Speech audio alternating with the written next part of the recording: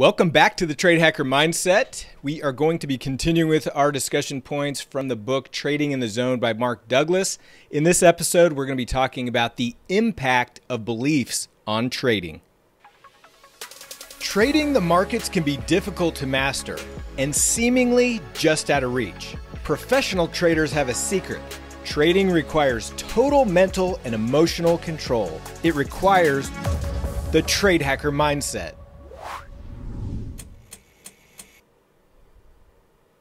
All right, so let's jump into our discussion of the impact of beliefs on trading. We know that if there are conflicting beliefs within your mind, this is going to impact how you trade. If the external environment can express itself in an infinite combination of ways, then there's really no limit to the number or types of beliefs available to be acquired about the nature of our existence.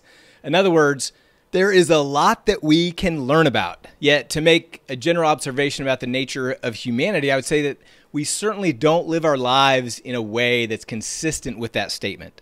If it's true that it's possible to believe almost anything, then why are we always arguing and fighting with each other? Why is it not okay for all of us to express our lives in a way that reflects what we have learned to believe? There has to be something behind this relentless attempt to convince others of the validity of our beliefs and to deny the validity of others' beliefs. Think about this. Every conflict, no matter how small or how big, how little, how insignificant, or how significant, whether it's between two individuals, entire cultures, societies, countries, the result of these conflicts are over conflicting beliefs. In some cases, we are so intolerant that we're willing to kill other people just to get our point across in the way of a war between nations. And these beliefs are not only in our subconscious, right? I mean, we consciously go to war. We consciously have these conflicting beliefs to a real high degree, to a major extent in some cases. So really, each individual belief has to have some quality of either awareness or self-awareness that causes it to function as it does. As humans, we all want to be believed, right? It doesn't matter what the belief is, the experience of being believed feels good to us. And I think these positive feelings are universal, right? It doesn't matter what culture you're in, what country, what society, meaning they apply to everyone. And on the flip side of that, conversely, no one likes to be disbelieved. It doesn't feel good. When you hear somebody say, "I don't believe you," then you have kind of a negative feeling that resonates inside you. And to some degree, none of us like to have our beliefs challenged. The challenge feels like an attack, like somebody is attacking us, and we always become defensive if somebody attacks our core beliefs. When we express ourselves, we like to be listened to. If we sense that our audience, whether it's one person or a group, if they're not paying attention, how does it feel? Not good, right? I mean, again, this is kind of a universal response. Conversely, why is it so difficult for us to be good listeners? Because to be a good listener, we actually have to listen without thinking about how we are going to express ourselves the moment we can either politely or rudely interrupt that person who's speaking. So what is this compelling force behind our inability to listen without wanting to interrupt? Don't we like being with other people with similar beliefs because it feels comfortable and secure? Don't we avoid people with dissimilar or conflicting beliefs because it feels uncomfortable or even threatening? The bottom line is, the implication is, the moment we acquire a belief, it seems to take on a life of its own, causing us to recognize and be attracted to its likeness and repelled by anything that's the opposite or contradictory. Considering the large number of divergent beliefs that exist in the world, if these feelings of attraction and comfort or being repelled or threatened are universal, then each belief must somehow be conscious in its existence. And this conscious structured energy must behave in characteristic ways that are common to everybody. In the book, Trading in the Zone, Mark Douglas talks about there are 3 basic characteristics about beliefs that you really need to understand to effectively install these 5 fundamental truths of trading that we've talked about in previous episodes. So these three basic characteristics about beliefs are, number one, beliefs seem to take on a life of their own, and therefore they resist any force that would alter their present form. Number two, all active beliefs demand expression. And number three, beliefs keep on working regardless of whether or not we are consciously aware of their existence in our mental environment. So let's talk about this first one. Beliefs resist any force that would alter their present form. Now, we may not understand the underlying dynamics of how beliefs maintain their structural integrity, but we can observe that they do so even in the face of extreme pressure or force. Throughout history, there are many examples of people who believe in some issue or some cause that was so powerful that they chose to endure torture and death and all kinds of stuff just because of their beliefs, right? We've all heard these. It could be the Bible, it could be, some historical event where we've seen these types of situations happen. Now, this does not mean that beliefs can't be altered. It means that we have to understand how to work with them. Beliefs can be altered, but not in a way that most people may think. Once a belief has been formed, it can't be destroyed. In other words, there's nothing we can do that would cause one or more of our beliefs to cease to exist or just evaporate as if it never existed at all. Each individual belief is really a component of what we consider to be our identity.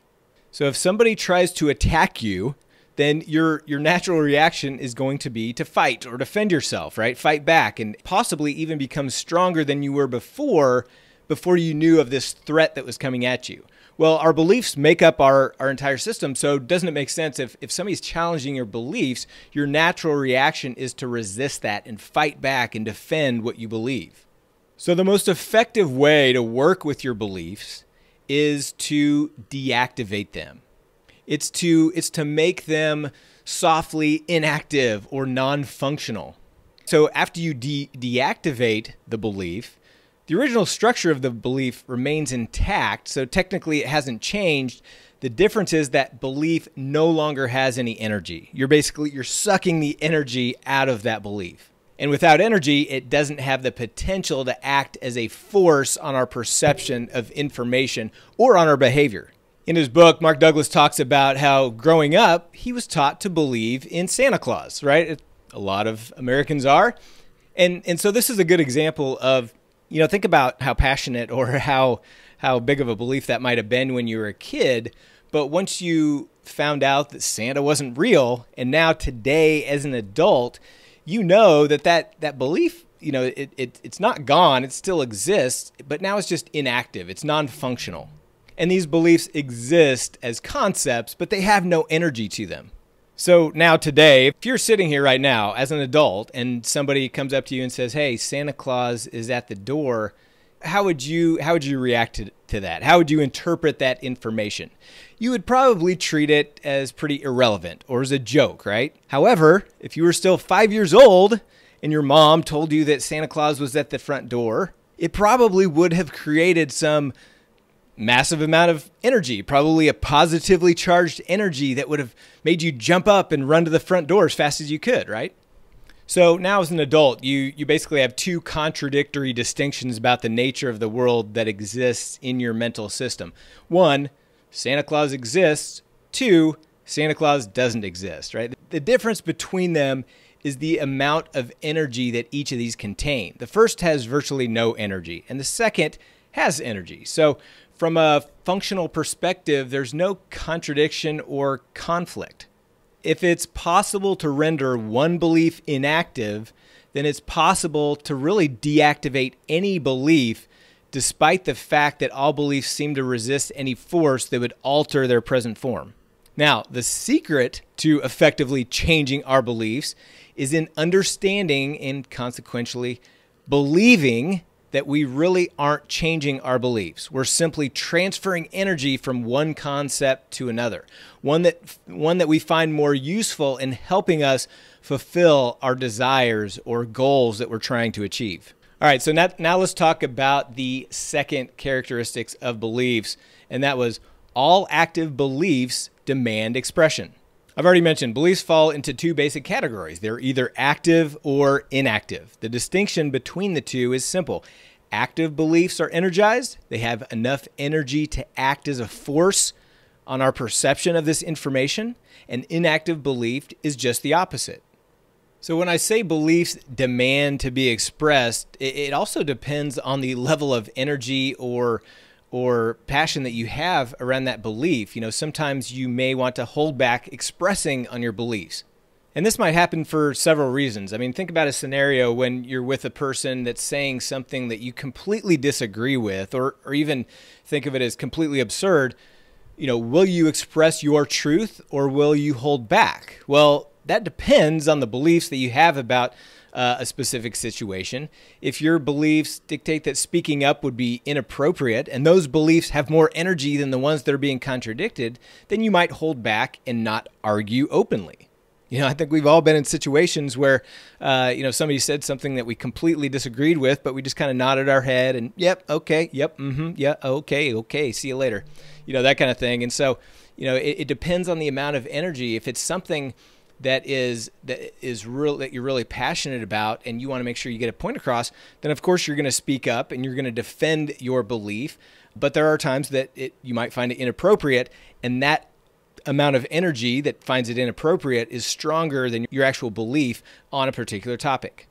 Or in other cases, you know, there are a lot of people who just don't like conflict. And so, you know, they may completely be passionate about something, but they may avoid conflict with that person. But as soon as they leave, they find somebody who has the same belief system as them, and they just spew it all out and unload and talk about what an idiot this person was and why they were an idiot and why what they said was wrong and what they think is correct. And, you know, because they know they're going to get that positive feedback from an individual who shares the same beliefs.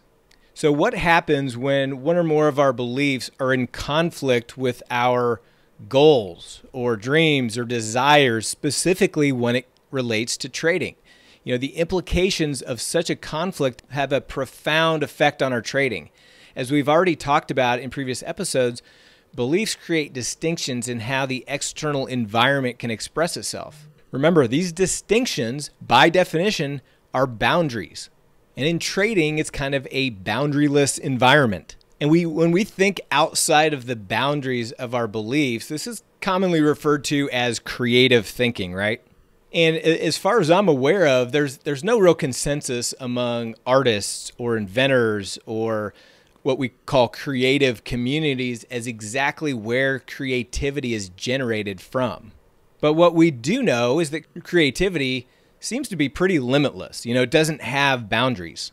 If there are any limits on the way that we can think, we certainly haven't found them yet.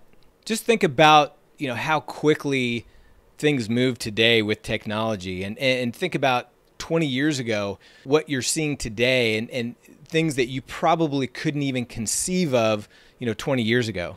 Well, these were all born in the minds of people who are willing to think outside the box, willing to think outside these boundaries.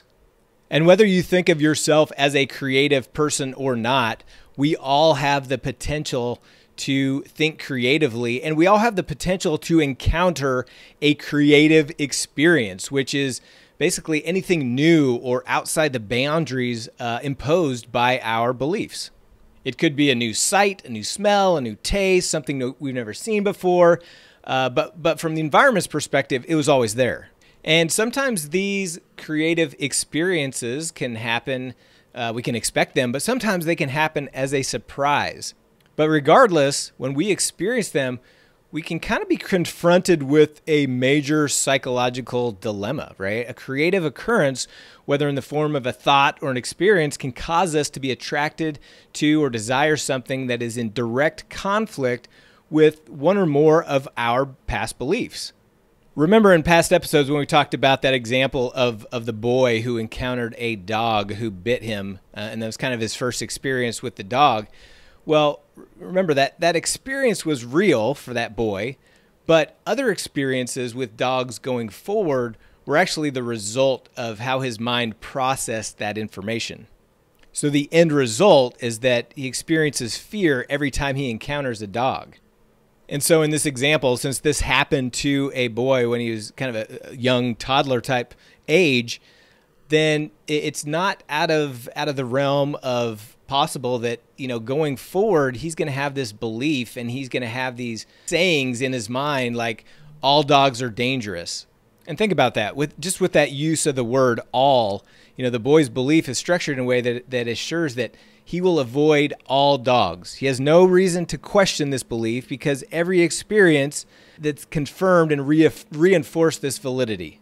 However, the boy, along with everybody else, is susceptible to a creative experience. Under normal circumstances, the boy would probably do everything possible to make sure that he does not encounter a dog.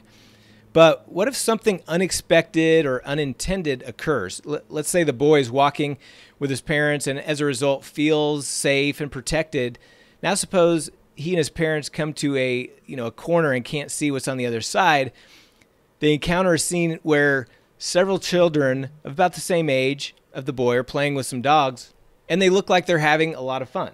Now this would be considered a creative experience. The boy's confronted with this indisputable information that what he believes about the nature of dogs isn't true. So what happens now? Well, first of all, this experience, it wasn't at the boy's direction, right? This came up unexpected. He didn't make a decision to willingly expose himself to this information that contradicted what he believed to be true. And second, this experience of him seeing other children playing with dogs and not getting hurt, that's going to kind of throw his mind into a state of confusion. And so after he processes this information and starts to accept the possibility that not all dogs are dangerous, several scenarios might start to be possible. You know, seeing other children his own age having such a great time playing with dogs could cause this boy to decide that he wants to be like the other children and have fun with dogs too. And so if that's the case, then this creative encounter has caused him to become attracted to express himself in a way that he formerly didn't believe was possible, which is interacting with dogs. In fact, the notion was so impossible that it wouldn't have even occurred to him to consider it. Now, he not only considers it, but he might desire it. But the question is, will he be able to express himself in a way that's consistent with this desire? And the answer to this question is it's a matter of the amount of energy that is flowing to each belief, right? Is the energy of him being scared of dogs more powerful, or is the energy of his desire to be with the other kids and play and have fun with dogs more powerful? And that's the balance, and that's the kind of the way that beliefs work, and in one working its way over another. So this is an example of what you call an active contradiction, when two active beliefs are in direct conflict with each other, both demanding to be expressed. So in this scenario, the boy has to find a way to, if he has this desire to want to play with the dogs and have fun with the other children, he has to find a way to deactivate his thought that all dogs are dangerous, right? He's going to have to take that all out of the equation and understand maybe that some dogs are dangerous, but some aren't. And the key thing is that these beliefs, when they get in this direct conflict, beliefs just don't necessarily deactivate themselves, right? Something has to happen, or we have to consciously take steps to deactivate them. And all of our beliefs, they start when we're first born and all the way up until today. And these new awarenesses and new discoveries, they instantly and effortlessly become dominant forces within our belief system. Now, you might be thinking, so what the heck does this have to do with trading? Well, what we've just described with the example of the boy and the dog is the exact same psychological dilemma that virtually every trader has to resolve. So at Navigation Trading, we always talk about that we trade based on statistics and probabilities, not hype or emotion. And so let's say that you think you have a firm grasp on the nature of probabilities. And as a result, you know that the next trade is simply another trade in a series of trades that has a probabilistic outcome. Yet, you find you're still afraid to put that trade on, or you're still susceptible to several of the fear-based trading errors that we've discussed in previous episodes. Remember, that underlying cause of fear is the potential to define and interpret market information as threatening. So what is the source of this potential interpretation that market information is threatening? It's our expectations. It's our expectations of what we think should happen. When the market generates information that does not conform to what we expect, which is just the up and down ticks, they seem to take on a threatening quality. So consequently, we experience fear, stress, anxiety. And what is the underlying source of our expectations? It's our beliefs.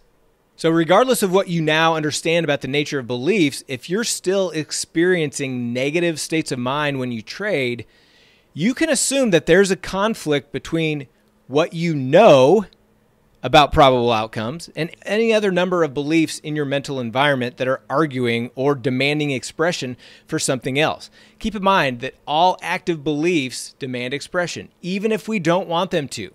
To think in probabilities, you have to believe that every moment in the market is unique, or more specifically, that every edge has a unique outcome. When you believe at a functional level that every edge has a unique outcome, you will experience a state of mind that is free of fear, stress, anxiety, or any negatively charged energy when you trade. And remember, a unique outcome is not something that we've already experienced. By definition, it's unique. When you truly believe that you don't know what's going to happen next, then what exactly are you expecting from the market? If you said, I don't know, then you're absolutely right. If you believe that something will happen that you don't need to know exactly what that something is to make money, then where's the potential to define and interpret market information as threatening and painful? There isn't. Every moment in the market, is really as well as in everyday life, it has elements of what we know and has elements that we don't know or can't know because we haven't experienced it yet. Until we actively train our minds to expect a unique outcome, we will continue experiencing only what we know, and everything else will just pass us by. When you truly believe that you don't need to know, then and only then will you be thinking in probabilities.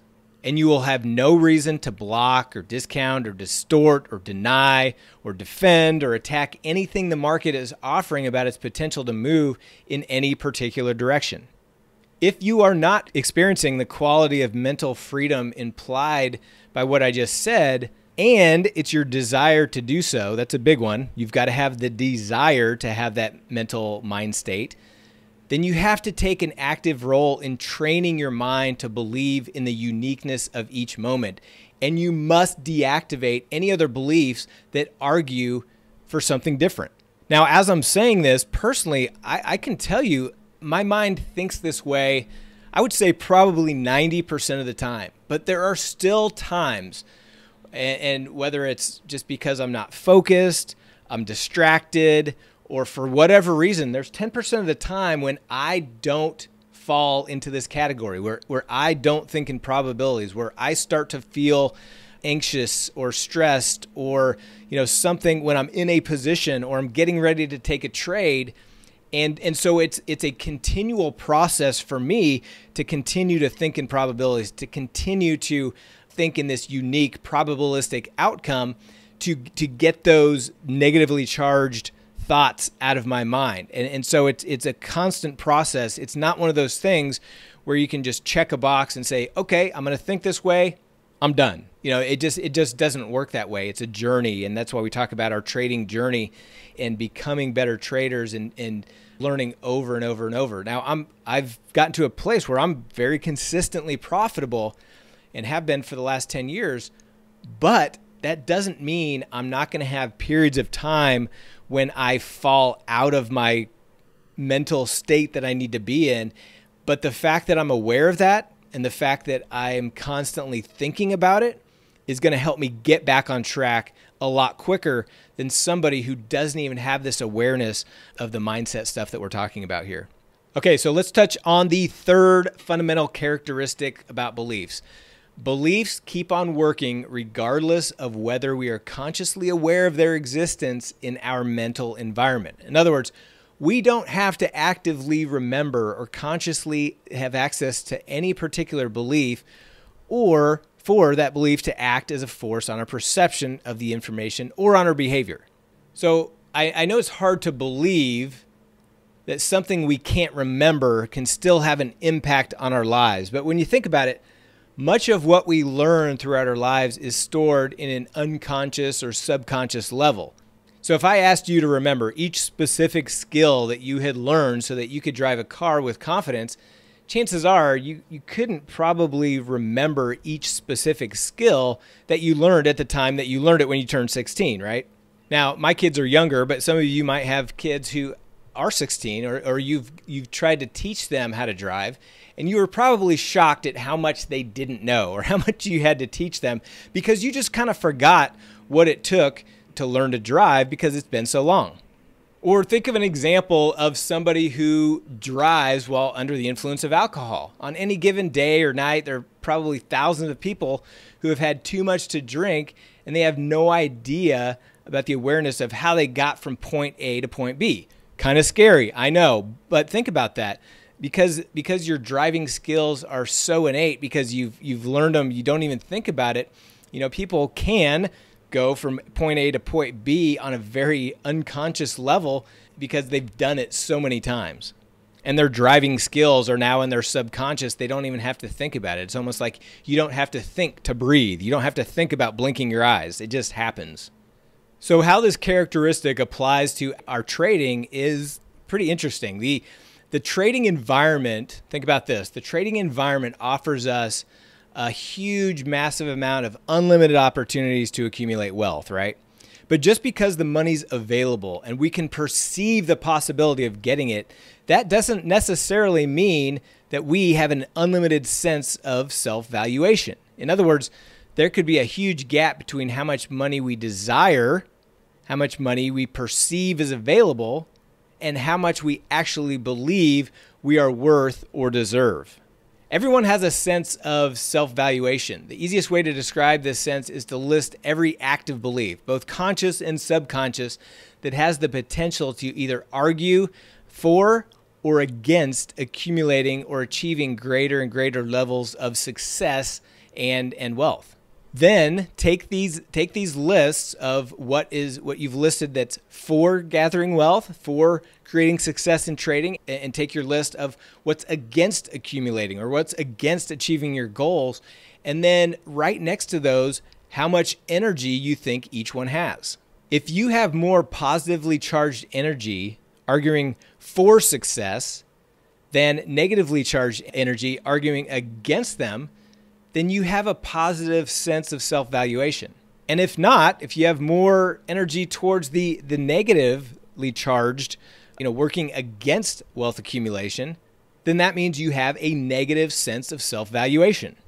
Now, it's not that simple, right? I mean, there's so many complex little dynamics and beliefs within our mind that we're not even going to be aware of, not even going to think to write down. And it could take years of hardcore mental, mindset work to organize and sort these out.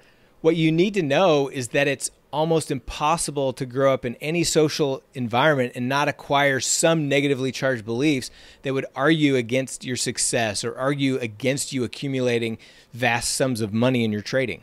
Most of these self-sabotaging beliefs have long been forgotten and operate at a subconscious level, but the fact that we may have forgotten them doesn't mean that they have been deactivated.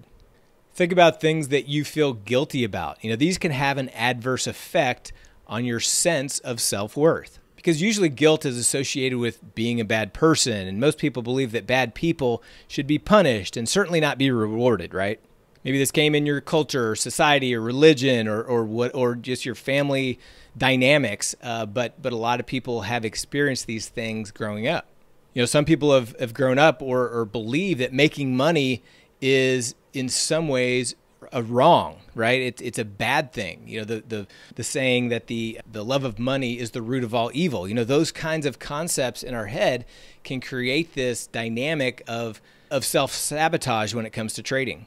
This comes in all levels. I mean, you might have become a consistently successful trader, but your issue might be you're trying to break through to that next level. I know this is something that I've been thinking a lot about. Is I have a very comfortable level of risk that I take and a very consistent, comfortable level of amount of money that I can average on a daily basis when I'm day trading. Not on a daily basis, but if I look back over a week or a month, there's some pretty consistent averages, and it's because I'm very comfortable with the position sizes that I'm using. And I've been looking at and evaluating myself and doing all kinds of things to figure out, okay, why do I make different decisions when I increase my position size? Because I'd like to scale up my position size. If I can easily make 5,000 a week day trading, why can't that be 10,000 or 25,000? It's just adding another zero. It's just adding another, multiple of the contracts that I'm using. But it's a kind of a glass ceiling. It's a mental block that I have, and I know that a lot of traders have. So you might be in a position where you're still trying to get the mindset to become consistently profitable. And some of you might be in a situation where you're consistently profitable, but you haven't broken through to that level of gaining the amount of financial success that you want yet. And a lot of this has to do with our self-worth or our self-value that we have, and it comes from all of the beliefs and thoughts and things that have been pumped into our heads since we were very young. So I'm not implying that you have to deactivate every single belief that would argue against your positive sense of self-valuation, because you don't. But you have to be aware of the presence of such beliefs, and you have to take specific steps in your trading regimen to compensate when they start expressing themselves. So I hope this episode was helpful. In the next couple episodes, we are going to dive deep into thinking like a trader. We're going to break that up into 2 different sections. In the meantime, if you want to be around a group of like-minded traders, go to community.navigationtrading.com. We've got hundreds of traders interacting on a daily basis, not only about the mindset stuff that we talk about here, but also sharing trade ideas with the sole purpose of helping each other become better traders.